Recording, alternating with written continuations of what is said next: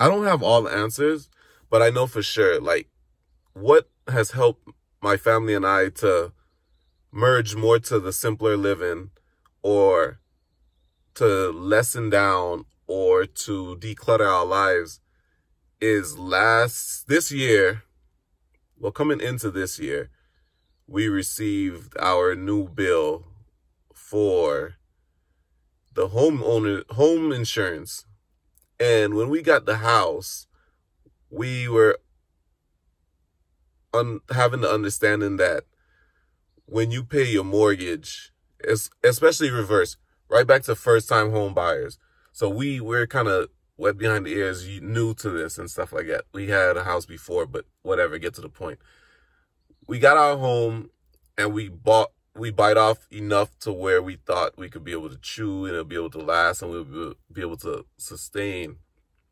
And when you're thinking you're paying this amount every year, come to find out that every year homeowners insurance go up, whether because they have natural disasters in other places. Now we have to pick up the slack, whether we've been having claims and not and all these different things. So to me, that came off as a scam.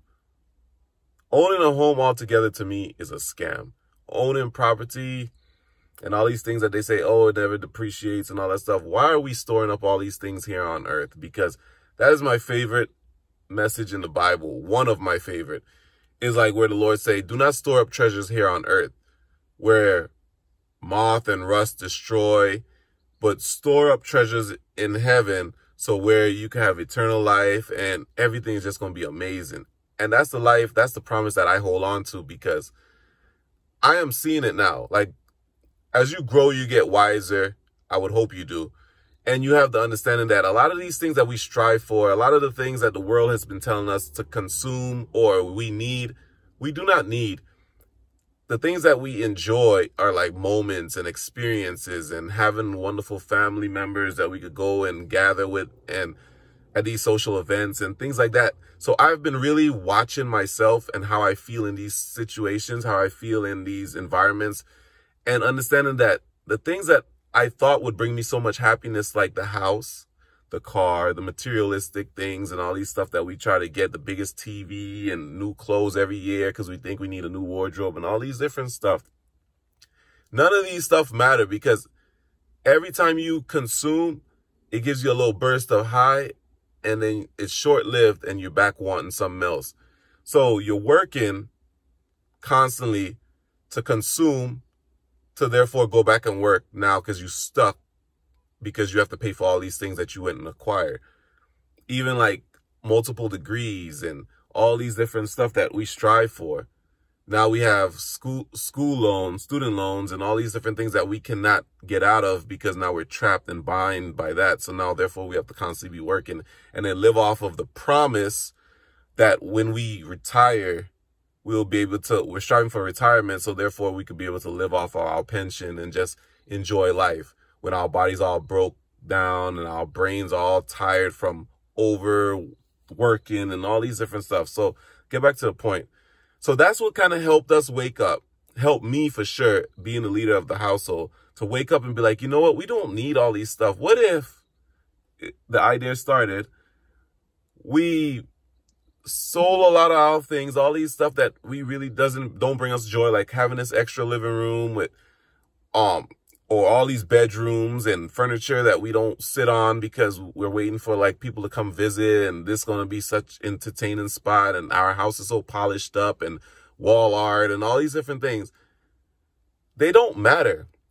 They don't bring you joy. Like, you don't go around it or you don't walk into that space and just be like, joy is everywhere. No, those things do not bring you joy. It's the joy of the Lord and the understanding of worshiping him, that he has been opening our heart to love more, to help more, to heal.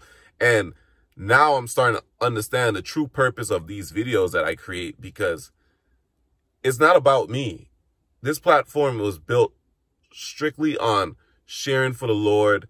And Lord, what do you want me to share today? And that's what I go out and do. I'm not sticking to no niche. I'm not trying to think, but mostly this platform is about peace, love, joy, uplifting, inspiring others. And if you're not about that, I understand. there's tons of people with same viewpoints like you. But I just wanted to say, like, that's what helped us to bring it down, tune it down a bit, and be like, we don't need all this stuff. This stuff don't bring us happy. Being around my grandma, who is still here, God, I'm so blessed. Or being around my parents, being around my kids, being around cousins, family, friends, true friends, and just enjoying them at the gatherings and laughing and playing games and indulging in great food, and all these great things are what bring joy. It's not being busy and pulled away from your family every day to work a 9 to 5, stuck in traffic, all these different things. If that's cool for you and you enjoy that, go for it. I'm not telling you to stop, but I'm telling you what helped me, my opinion, my view, is when our home insurance went up and they expect you to pay it like it's nothing. Like, oh yeah, that's an extra $1,000. Go ahead and break it down into your monthly mortgage every day, every year, every month. And just continue like it's normal. Like, it's a good thing we weren't living above our means, because we could have become homeless. We could have become like on the streets or something, having to sell it all and with no choice. But thank goodness the Lord has opened our eyes to see that when you think you are secure, you're not, because things are always changing in this world. So you could go and buy the biggest house, have multiple vehicles and toys and shoes, clothes, jewelry, and think, oh, I have it all. I'm good. I'm content. But all it takes is one circumstance. And next thing you know, you're on the streets. Next thing you know, you no longer have a decision or a say in anything. And now you got to try to you're stuck trying to pick up the pieces and figure it out. So I never wanted that for my family. I never wanted that for myself.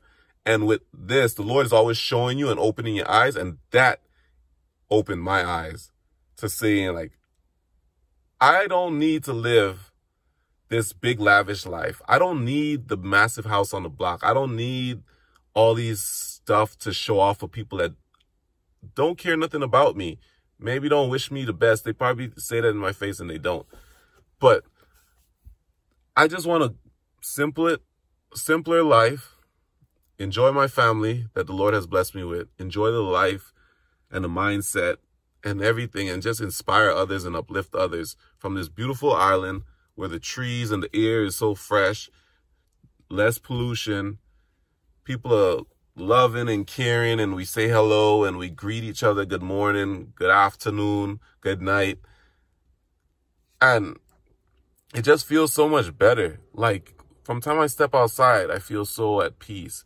I talk to the Lord each and every day. I do my word.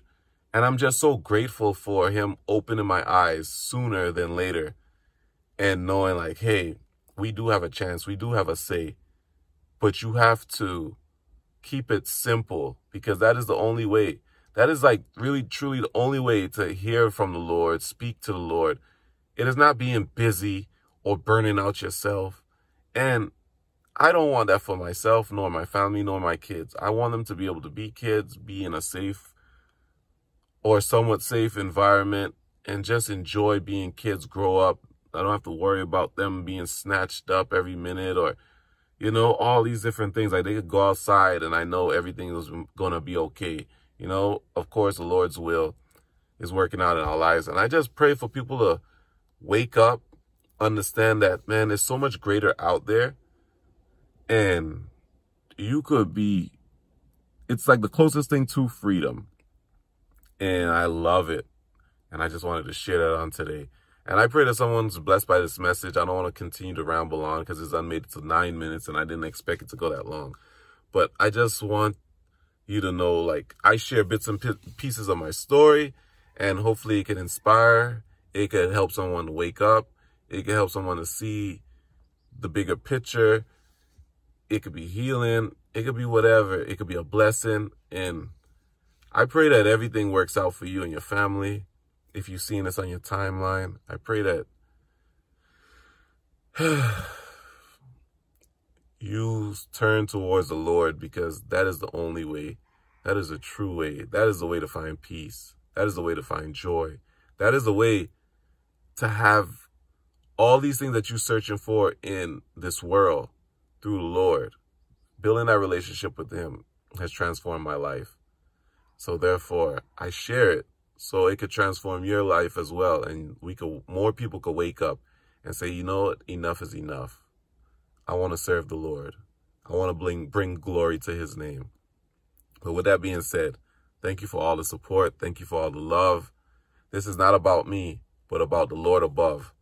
And I know everything is going to work out for you. Healing is coming your way. More people will be saved by watching these videos. More people will be uplifted and inspired to go out and do the same. More people will be able to have the discernment, the wisdom, the understanding, and to continue to push forward and not let the world take advantage of you. I love y'all. Take care of yourself.